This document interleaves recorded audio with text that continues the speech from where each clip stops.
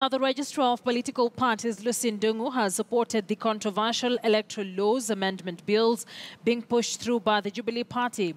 She says Parliament has the right to legislate and should do so. She says the office will continue to engage political players on issues ahead of the poll. She has urged parties organizing protests to ensure they conform to the set laws.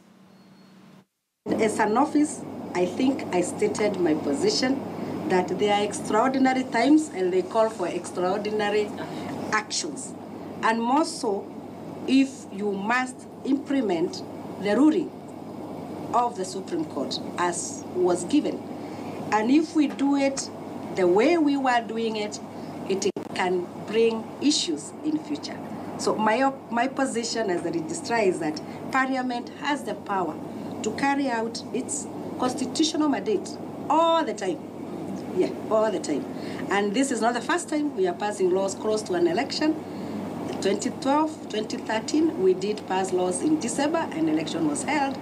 Parliament itself also addressed itself in January, and it passed laws also close to election. Even judiciary passed certain judgments which affected the process of elections, close to elections, and they had the mandate to do so. The same happens to affect Parliament. They must do what they have to do. And it is in your wisdom to pass the laws if you think they are prudent. On the issue of political temperatures, we have tried as political parties liaison committee to try to address the temperatures. But as you are aware, both Jubilee and NASA, they rarely attend those meetings called by political party liaison committee. They have not attended our meetings as we had envisaged, but we will continue. We will continue calling upon them to attend our meetings and dialogue as expected under the Section 38 of the Political Parties Act, whereby if there is an issue on election, IBC or RPP, political parties should come together in dialogue. They have not attended our meetings as we expected, but we'll continue doing so. In fact, as an office, we have organized caravan road shows to traverse Kenya in next week. We are not so sure how it will happen now that there are demonstrations every day, but political party liaison committee are doing all what they can to try and mitigate the political temperatures. However, we all know that elections are emotive and political temperatures must always go high during elections. It's up to us as Kenyans to try and cool the temperatures using all means possible. So it's normal when there's a contest that political temperatures should go high. On the issues of demonstration, I will still stand by the Constitution and say that it is the right of every political party to carry out its political activities under the Constitution and do what it can to express its views. My only request is that political parties should follow the Constitution, the Political Parties Act, and adhere to the Code of Conduct, that there should be no violence, there should be no intimidation, and they should continue carrying out their political activities following the law and obey each and every institution's requests. Thank you very much. Thank you, Registrar. Just to add on what my colleagues have asked.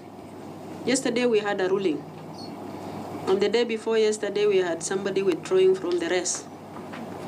I know you are an institution that has a stake in this because of course, that will change the position of what has currently been planned for, or maybe you think maybe we still have to be on the same track. What is your position in the happenings regarding the ruling and the withdrawal of the other candidates? Do we have to proceed with the election, or what is your position as a registrar of political parties? Thank you, Chair. Withdrawal is a constitutional right, as stated by the ruling, Article 38. And it is not the first time that candidates have withdrawn from an election. We had that situation in Gatundu by election, and the Commission then did cancel the election, or rather, no polling took place. And this was castigated from all corners, including our offices. We were told that that is not the right thing. The people should express their will. Following that, IEBC came up with the regulations, and I think you have seen them in the social media, where it is stated that you can only withdraw from a poll 3 days after nomination. However, we must know that this is a fresh elections where nominations were outlined by the 2013 elections, that only those who participated, that is the view the IEBC took, only those who participated in the petition will proceed.